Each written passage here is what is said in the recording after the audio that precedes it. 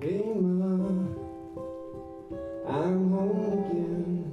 I've had such a crazy life, and now I can't tell wrong from right. A song for their mother, in English, 可是我终于学会了爱。 and Chinese. 那天握紧我拳头，想要捉。 Twin brothers Giulio and Dino Acconci are a classic mix of East and West.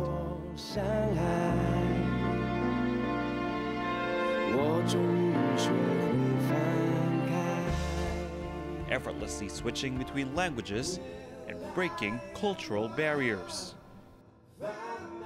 Their striking good looks and ability to sing and write songs have earned Solar, as they're known, a strong fan base, mostly in Chinese communities all across Asia. But what many might find surprising is that they're not Chinese at all. The Asian in us is really through my mom, and she's from this ethnic tribe called the Karen people, which from Burma, Myanmar, and so we have actually Karen blood. Yeah, and our father was from Italy. They were born and raised in Macau, at the time a Portuguese colony. It's now part of China. Portuguese is one of the languages that Giulio and Dino can speak fluently, along with English, Italian, Cantonese, Mandarin, Spanish, and French. They can perform in all, and say their love for music was instilled since birth. We've pretty much always loved singing since we were babies. According to our mom, we were always singing, and she encouraged us to sing, and she would buy us a lot of little instruments, you know, these plastic ones like harmonicas and little keyboards, anything just to keep our curiosity going.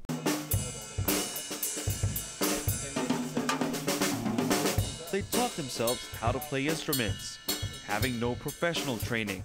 I've had a lot of friends who were musicians who were older than we were that were very happy to show us, you know, a few things. So we took whatever we could from whoever we met. So we're not formally trained musicians, which is also why we have this certain rawness and very naive approach to the way we perform and the way we write. But the characteristic that makes Solar so unique has also presented challenges, by others trying to fit them into a certain mold. We went to high school, and the lowest class there was primary 5, I think, for us, right? So when we went in there, it was a school with 2,000 kids, and then that was predominantly Chinese. That's when we started being called Guaizai. Cantonese for white boys. But it was quite the opposite when the brothers left Macau at 17 to live with relatives in Italy. It was there that they first tried to make music for a living. I remember meeting, we met a producer. We were, at that time we were still signed to EMI, and we went into the studio, and the first time we meet this producer, his first comment was, "Gosh, you guys are tall. I thought Chinese were shorter than this." And it was his first comment, and I was thinking, since when have we become Chinese? We're in good hands here. They called themselves Solar, their mother's surname, as a tribute to her, and released a single sung in Italian. They recorded 2 albums, one in Italian and one in English, but neither made it to store shelves. People in Italy didn't quite know what to make of the Asian-looking duo and their music. We were quite relieved when nothing came of it, because we felt the songs were very immature and at all levels, and we were still very immature as artists, and we still needed to give it time, you know, to go out there and play more. So they moved to London to mature as musicians. Solar spent 2 years playing in bars and clubs on the underground scene. Then it was back to Asia, to Hong Kong, and the competitive world of cantopop.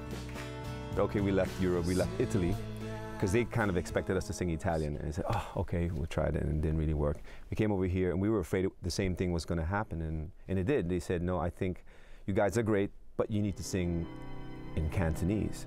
看着發黃掛長調中踢踏在搖動，帶動着脈搏思緒。 This time, they made a connection with audiences. People in Hong Kong were interested, and impressed with the twin Guaizais who could sing in Cantonese. I woke up and found your Solar signed with Hummingbird Music and promoted their diversity, releasing double surround sound in 2005, followed later the same year with Intuition. But when disputes arose with the record label, the brothers walked away. The move cost them big. In 2009, the Akonchi brothers were ordered to pay Hummingbird more than $650,000 US. The dispute led others in the industry to think the Akonchi brothers were bad news. We had a dry spell. There was a period where nobody was calling us because somehow in the general culture you don't touch someone who has a legal problem. Damaged goods. Solar became independent and started its own record label, K-Town Records. And going indie gave the brothers a chance to determine their own path. They continued to write their own music, incorporating a mix of rock, folk, and soul. It was their cover of a Hong Kong classic, however, that really caught listeners' attention.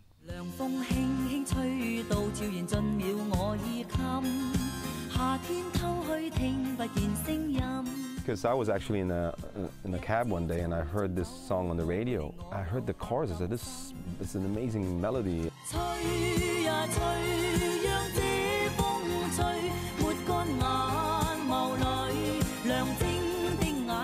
I asked the driver what the name of the song was. He said, "唔知乜乜乜季節啊，風的季節." I think, and I couldn't remember it until I went to the studio. We talked about it. And this song made us known probably more to the north of China. For some reason, they loved this Cantonese song and our version.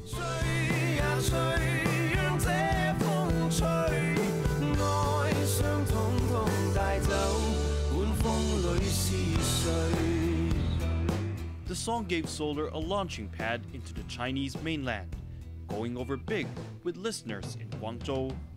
Solar released 2 new albums, Canto in Cantonese, followed up with Vivo in Mandarin, and a splash of Italian.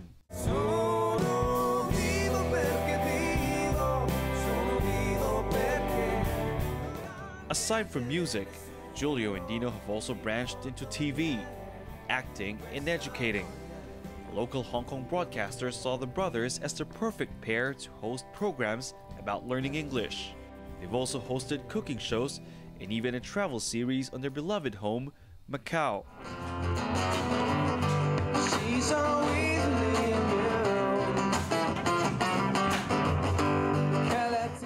Their identity, through having no one specific identity, helped Solar bounce back from bankruptcy, but at the end of the day, it always goes back to music and the brothers' love of all genres.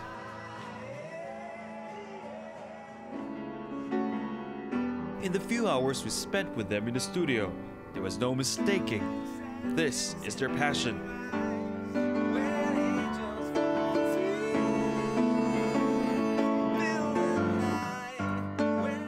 What we normally do is we will just sit, one would choose to sit on one of the instruments and just start playing something, and something comes out of that jam session. So we jam a lot. We jam a lot. I think so that's what it is. We don't necessarily say we're going to write a song now. We'll just sit down, and if there's a commission, say somebody wants a jingle, because we do that too. We do all sorts of music, also soundtracks, and so it's not only just like what our music. And when I'm flying, you're the wind beneath my wings. So it's a little habit we have, yeah. It's like and it's a lot of fun. Rotating around the It's a lot of fun. As long as it stays fun, the music will keep coming out. Love is a beautiful thing. But Solar doesn't want to be known solely as musicians. We don't want to define ourselves. I think, especially starting from last year, we already began this process of seeing what will naturally lead us to happiness, as opposed to having a great career. I think we're doing things that make us happy, and I think that is very important, and that's also the message we give to people. Doing what makes them happy has certainly helped Solar find success. Take my